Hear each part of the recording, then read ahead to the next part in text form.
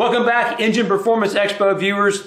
Lake Speed Jr. I'm here with my buddy Jimmy Barton. We're here at Roush Yates Racing Engines, and all right, it's getting a little bit closer. So all the block work that's been done by Chris Straub and his guys, now it's here. So now it's time to put together the short block. We've already fit all our bearings on the mains. We've already washed and polished our crank. Randy Neal balanced the crank.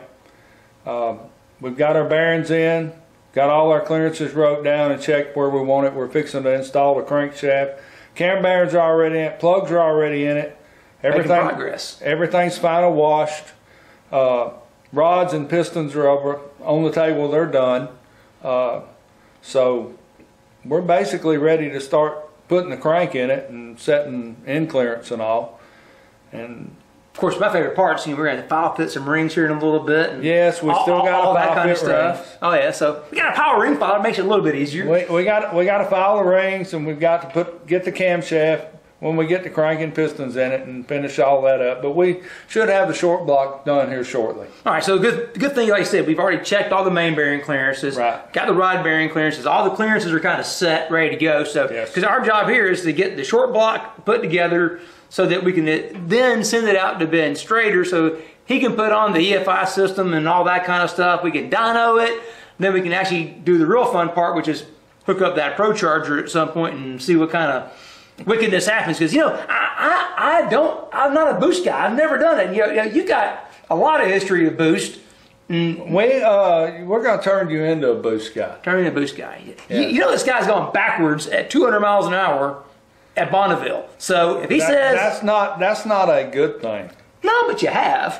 So that's what I'm saying. It's you've expanded our horizons because you got some experience. So we appreciate you helping us out to get, for me being a boost novice, how you get this piece put together to make the proper boost. I mean, even a little thing like having to hook up the crankshaft with an extra keyway slot in it because the crankshaft wasn't for a blower, and who knew there was a blower crankshaft design? Well, I mean, you put 2 keyways on it so that it doesn't spin the hub on the crank. I mean, it's just 1 keyway's good, 2 keyways is a little better. Yeah. It'll still, you put enough boost in it, you'll still tear it off.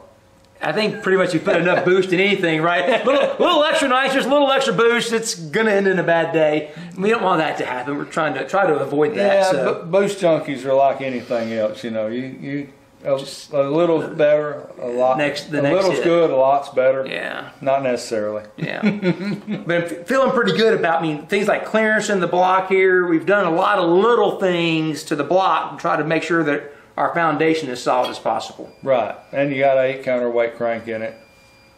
You got a shock absorber rod in it. Exactly. Bill Miller hooked us up with that, so we got some nice aluminum rods to be that shock absorber, like you said. Yeah, just depends on how much boost you want to blow in it.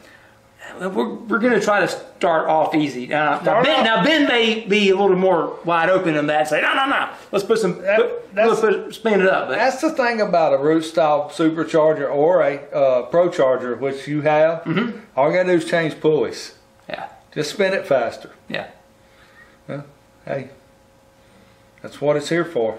Exactly. Find out what the limit is. Sorry, so before we find out the limit, we got to get this thing put together. So let's get started on putting some parts together in our short block. Because we're using an 8 counterweight crankshaft, we had to clearance the block. So fortunately, we had this Rottler F69 here at Roush Yates Racing Engines, and we were able to go in there and clearance the block so those 2 center counterweights will fit. Because it's going to be hard for that thing to rotate over if it won't clearance the block. So, all right, we're just doing a mock-up from where we cut our block for clearance for the counterweights. And I've taken the thrust bearing out so the crank will move all the way forward and all the way backwards. So if I push it all the way forward to where the counterweights actually hit the 2 and 4 main or the 1 and 5 and rotate it and the counterweight don't clear, it's never going to get that far forward unless it takes the thrust bearing out of it. Same thing on the rear. Push it all the way back. Make sure your counterweight don't touch where you've clearanced it. You need a minimum of 50 thousandths. That's the general rule on camshaft or rods clearance or to the side of the block or whatever. So we're good there. So we're going to take our crank out and make sure we inspect everything one more time. Then we're going to put the crank in it for the final time. All right, so Jimmy's got the crank in the block. All the little prep work, little secrets and fine tuning, which I love that stuff. I love those little details, are so great. So that part's done. So now comes to my part where I've got to go ahead and file fit these rings. And because we're doing something a little bit different here, we're running not just a gas ported ring, because the off-the-shelf pistons from Mala, they're super cool, but they don't have gas ports. And you want to use those gas ports to increase the ring seal. So guess what? No big problem that the pistons don't have gas ports. We can add it by putting gas ports in the ring, which we've done. Also, because we want to kind of creep up on what we're going to do boost-wise, and we're going to start off naturally aspirated and then kind of move our way up on boost.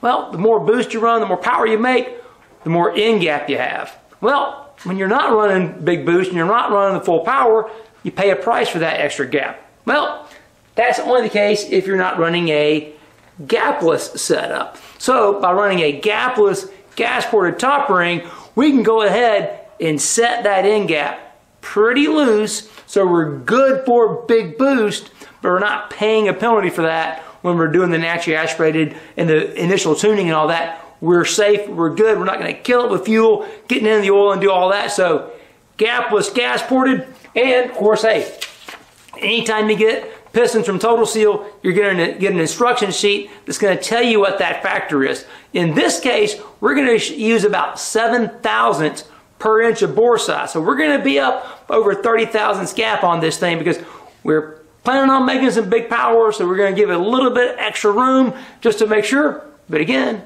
not going to pay the price for that because it is already a gapless package. That way, extra in gap, not paying the price. So I need to go ahead and shut up now and go ahead and start putting these things in the bore, find out where we are, use our handy dandy Total Seal power ring filer to go ahead and get those gaps set up nice and easy. So while Jimmy's doing some work on other parts, I'm going to go ahead and get these rings all put together, gapped out. One other little thing we decided to do too, because we're making some boost, we also bumped up the oil ring tension. So this is a 1 millimeter, 1 millimeter, 2 millimeter setup. So standard tension on a 2 millimeter oil ring is about 7 pounds. Well, that's not going to be enough for what we're doing. So I swapped out, got a little bit higher tension expander. That way we bump that oil ring tension up. And if we go a little higher than that, we always can do that as well. So a little ring tips and tricks here to make this thing run a little bit better. So again, I gotta shut up, get to work, make some stuff happen, try to catch up with Jimmy.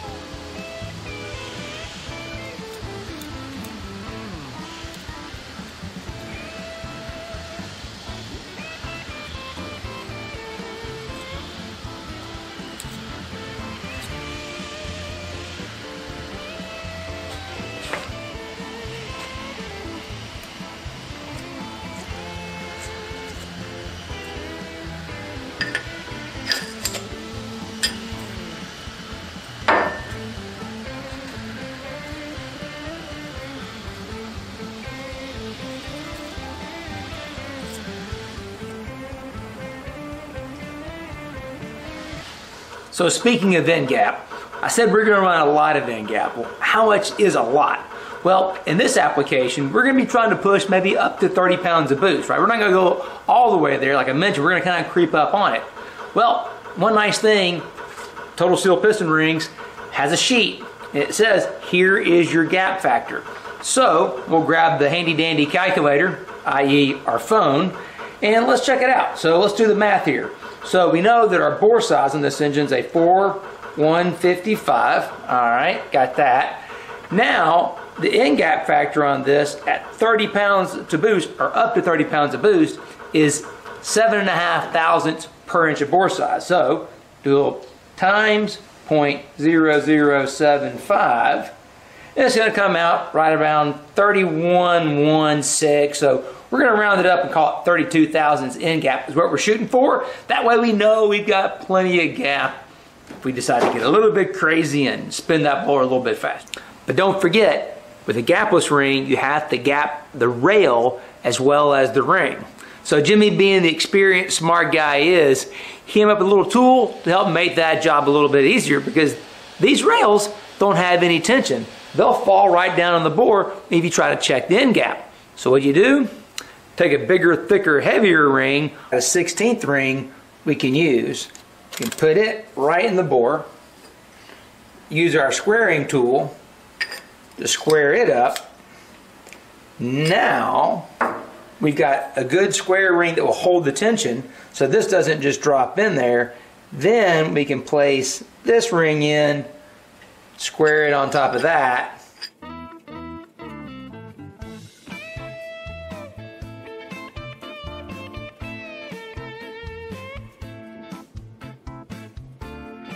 All right, now we got the cylinder bores cleaned. So next step is put in the quick seat, which is a dry film lubricant. As opposed to putting oil on the cylinder wall, which we don't want oil in the combustion chamber, oil also has viscosity, so it needs speed for it to be able to build that protective film to protect the rings. Well, during assembly, there's not enough speed.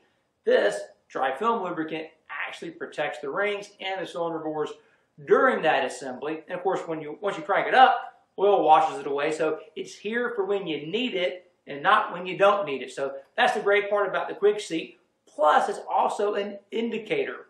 So if I've done my job and these cylinder bores are clean, they should turn green. So let's put some quick seat on and see how good of a job I did cleaning these cylinders.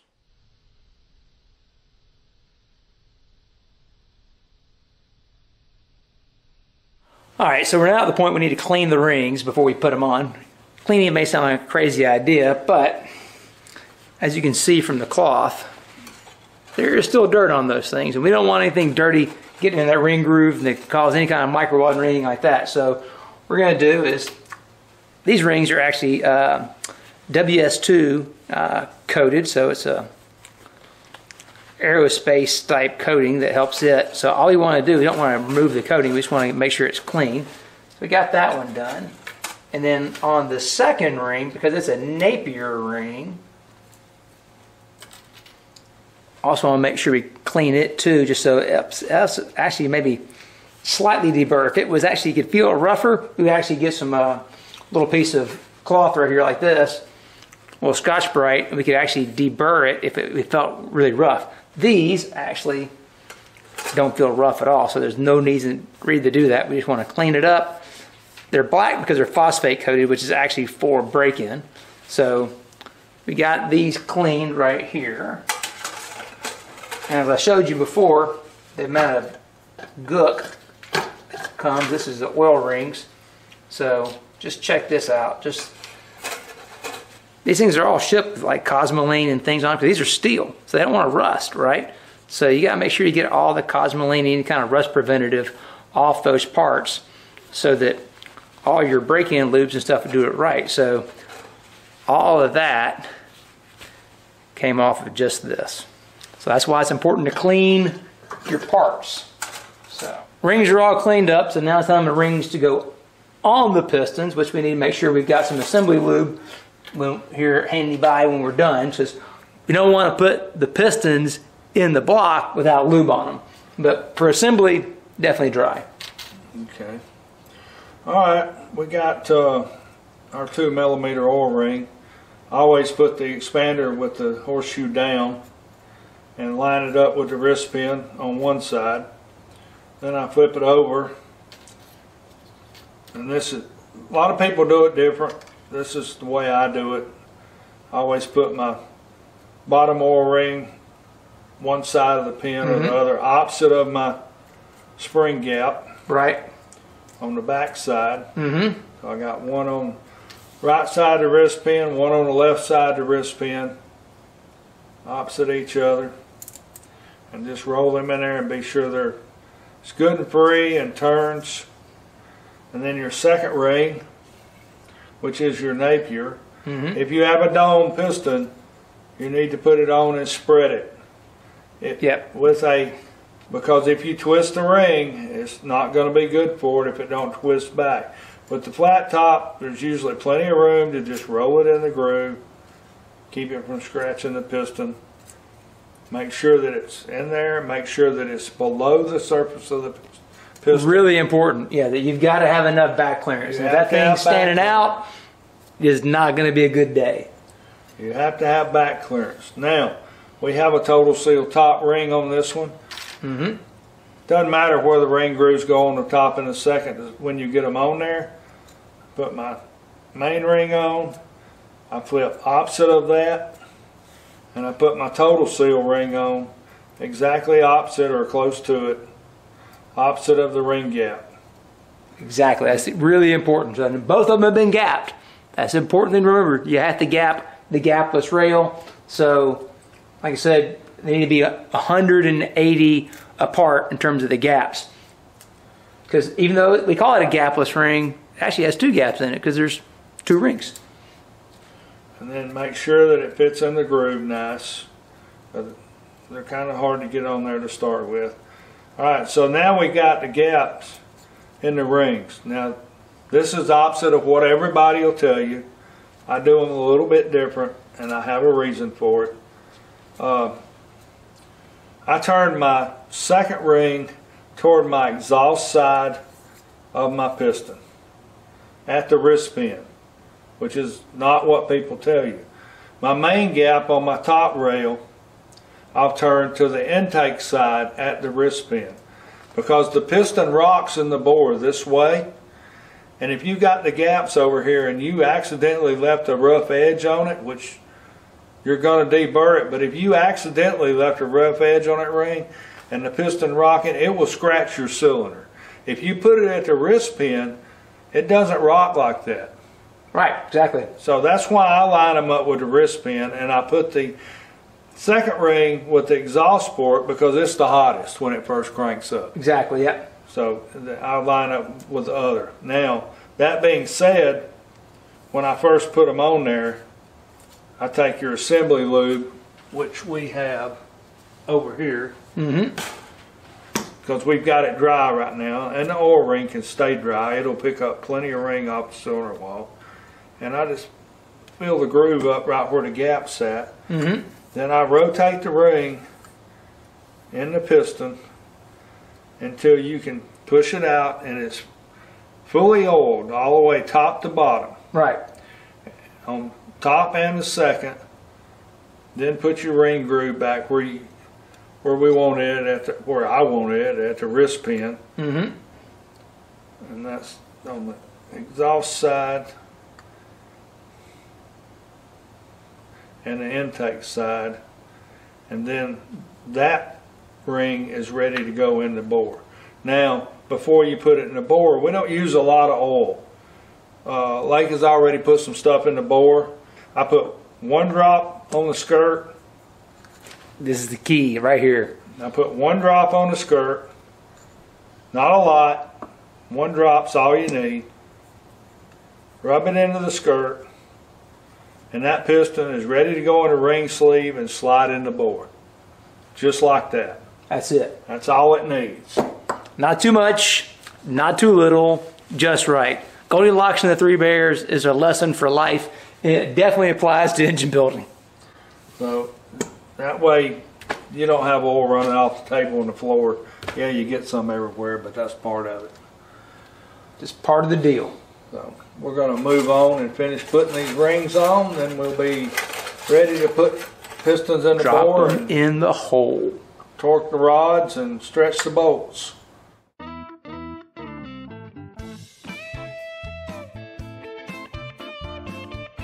If you ever have a question on a ring, usually the marking side is the up side. So markings go up. If it's a inside bevel ring, on the top ring, the bevel goes up. If it's a second ring, bevel goes down. You want the bevels apart from each other. This is a neutral ring, but there is a Napier on it, so the Napier goes down. We also have a gas ported top ring, which I'm not sure if you can see the gas ports there. They go up. Don't want the gas ports down. So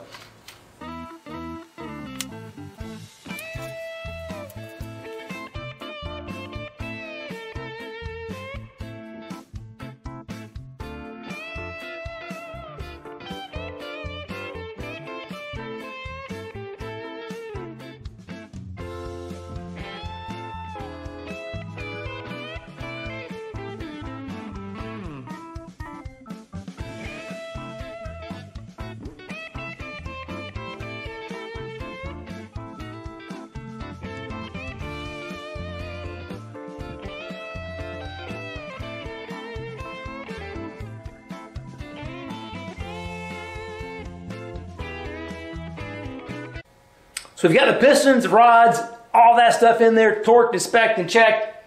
Last thing we got to check is how far in the hole we are, right? Height, yes. Pistons are 15 to 16 in the hole. We have a 50 thousandths head gasket.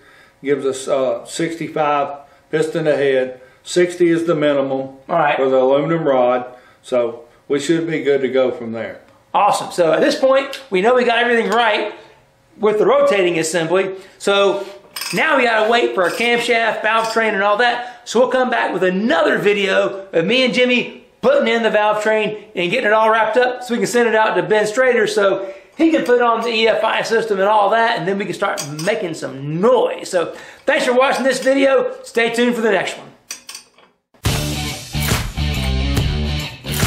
What a day, what a day, what a day. Yeah, my brain is swollen. I've learned so much today. They told us, don't start cars. We are not going to listen.